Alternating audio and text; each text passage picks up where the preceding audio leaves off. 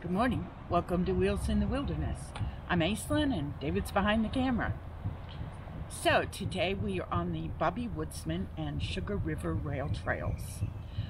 This is two rail trails that connect up together. One of them is accessible for like ATVs and such like that, and I don't believe that the other one is.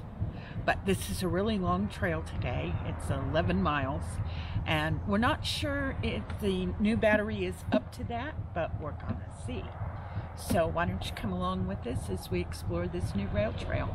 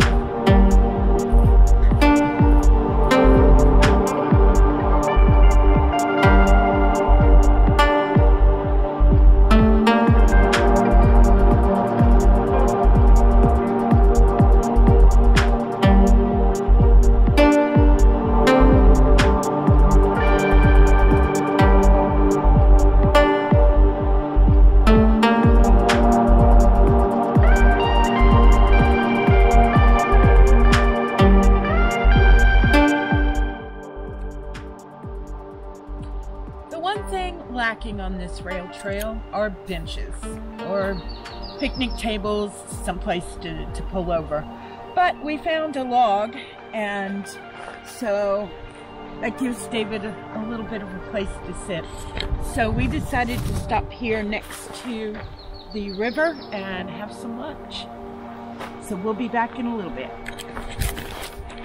My seat.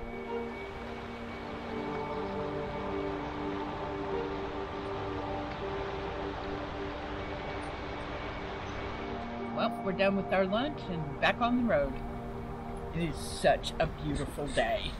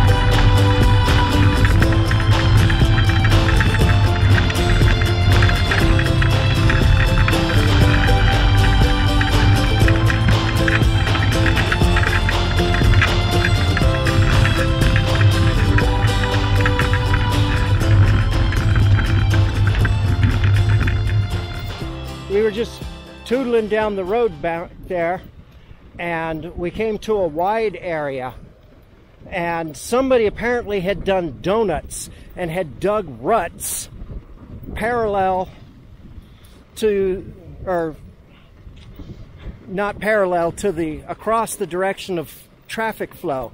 And so when she hit those at full speed, it bumped her around quite a bit. So normally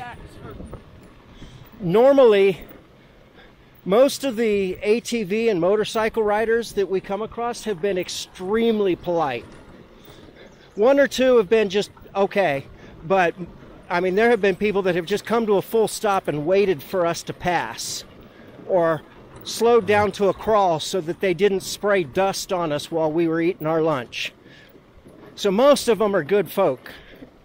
But if you're an ATVer and you're watching this, we're not saying you're bad people, but keep things like that in mind. You know, what you do to the trail affects everybody that comes along behind you. So keep being the good people and maybe not so much of the careless people.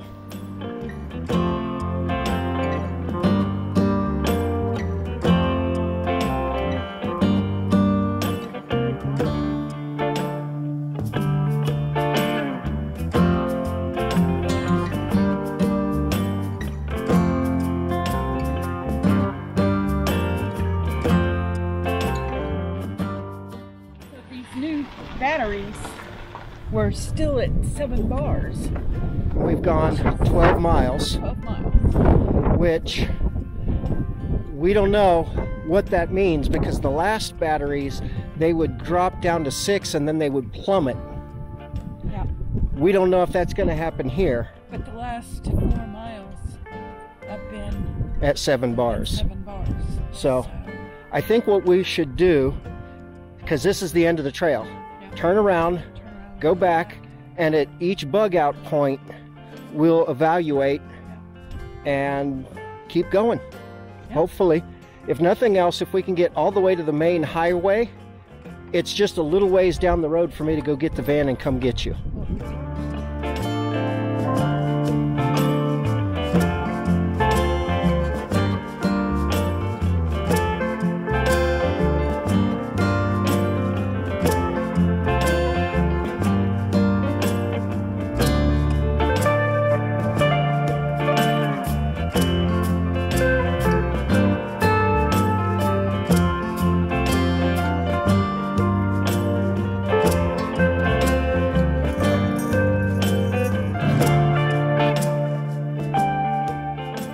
Well, that ends today's adventure. I ended up doing 15.1 miles and ended on 1 blinking bar. So I used up all the battery, but that's much better than the batteries that we just replaced. So still not as good as we had hoped to get from these. Yeah, but better than it was. So that's a good thing. The trail, while it is not, I wouldn't bring a manual wheelchair through. In some sections you could, but it might be a bit rough. If you have a mobility scooter, you're going to be fine. Stroller, we talked to a couple of ladies that had a stroller and they said it was rough going. So the wider your tire, the better. We have run into quite a few ATVers, and on the whole, they have been polite and kind. Everybody that we've seen has been polite and kind. So, except for that one section where someone was doing donuts, they haven't even torn the trail up that much. So that's a good thing.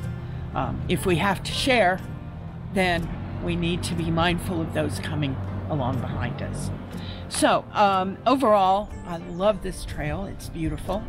It could stand to have a few benches, maybe a picnic table or two, but for the most part, it's been quiet and peaceful and just a lovely ride. So thank you for coming along with us. I hope you enjoyed the video. And as always, remember to chase your dreams, challenge your limits, and choose joy.